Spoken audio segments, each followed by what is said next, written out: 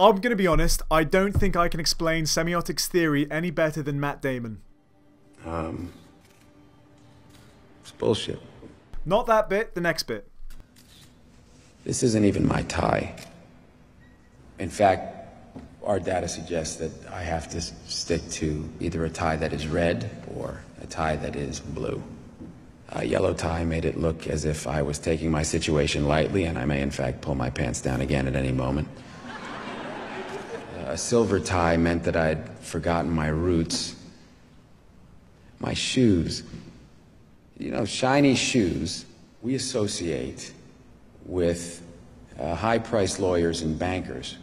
If you want to get a working man's vote, you need to scuff up your shoes a little bit, but you can't scuff them up so much that you alienate the lawyers and the bankers, because you need them to pay for the specialist back in Tenafly.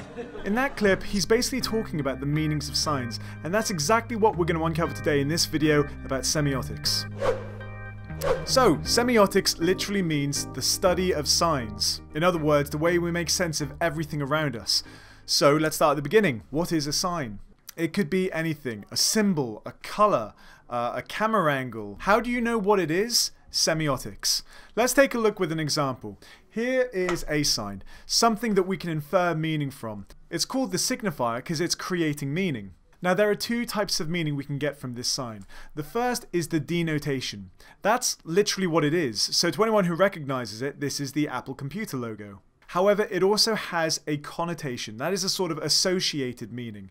So although it is literally a picture of an apple or a logo, it might mean to you high-tech equipment, technology made in California, iPhones, mass consumerism. Now these aren't the only connotations of this sign, because it depends on your ideology, your background, your culture. So depending on these factors, you might look at this and think Chinese sweatshops. You might look and think overpriced equipment. The reason for this is signs are polysemic, poly meaning many, so we can read signs around us in many, many different ways.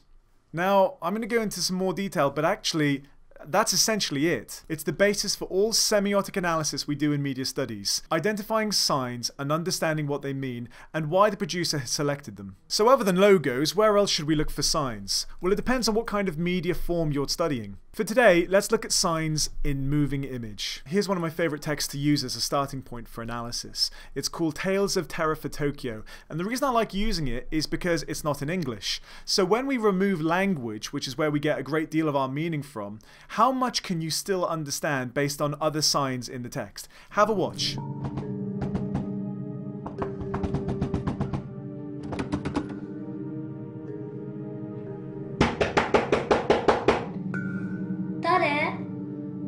だからマチコおばちゃんって言ってるでしょ。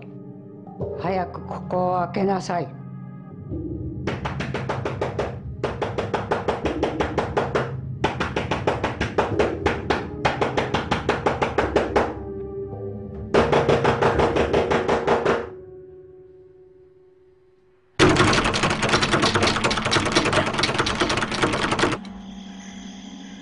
早く開けなさい。何してる？早く開けんか。いや。早く開けろ。ミカ、ミカ、こら。あんたいい加減にしなよ。だって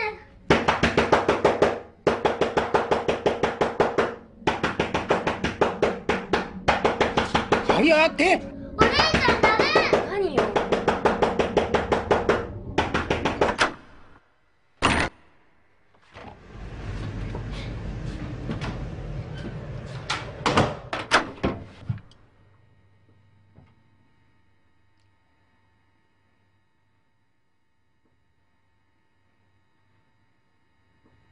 お姉ちゃん？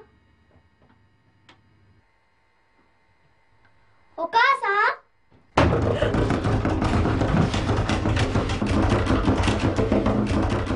So just to give you some context, no doubt you've picked up on the fact that someone's trying to force their way into this house and the little girl is very scared. You have no idea what they're saying, but you've got a great deal of meaning there because of the signs in moving image. Now there are essentially four categories of signs that we look for in film. The first one is mise en scene, which is a word which literally means everything within the scene. So the set, the costume, the hair, the makeup. In this particular case, you might have noticed that the corridor was very cramped. They chose to shoot it in a place which felt quite claustrophobic. There was also a lack of decoration. The walls were very plain and white. They lacked personality. It almost felt very cold. And finally, by selecting a girl who looked quite sweet and innocent and cute, the feeling of terror, like when you're a child, was so much more than had it been an adult trying to let someone in.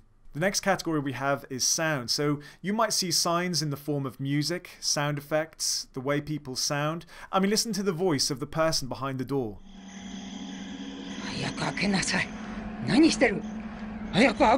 You probably have no idea what they're saying, but the tone of the voice, that is creating meaning that we should be afraid of this person. They're angry, they're aggressive. Likewise, sound can be used very effectively with music. Here we've got these kind of discordant chimes, which almost sound like prickles down your back. And it just as effectively creates meaning with no sound. Remember this clip where there was no noise at all.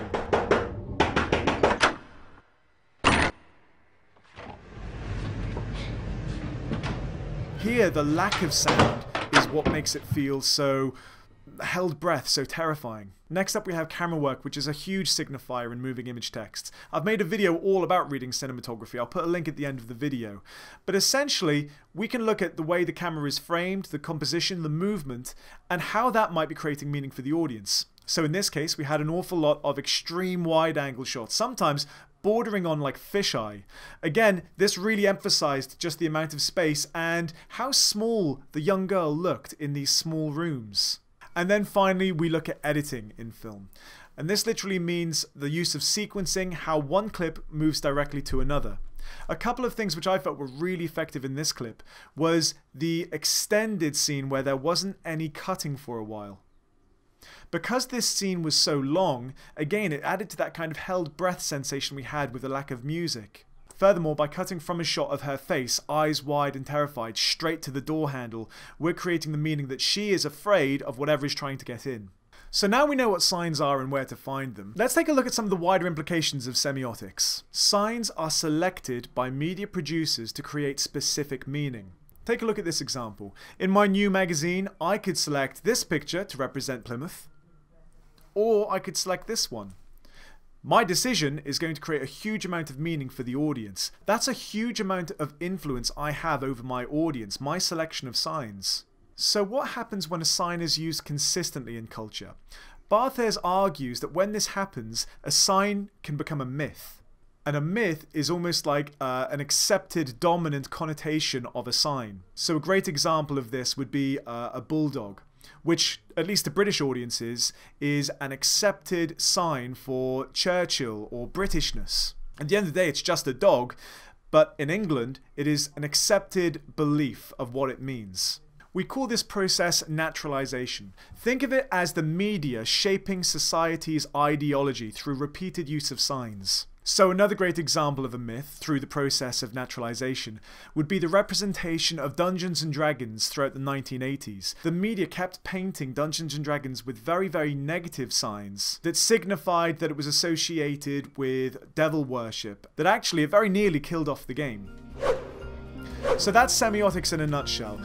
Once you get your head around it and you have that penny dropping moment and you realize that everything you look at, from this weird shape in front of me, which I know means microphone, but it also means recording, YouTube, it means so much more. Once you realize this, it's kind of like a bit of a mind-blowing moment. And I think media teachers always love it when students kind of come out with that line, "You've totally ruined watching films for me," because I'm looking at everything for meaning now. But once you get your head around this topic, it will really unlock your ability to analyze texts.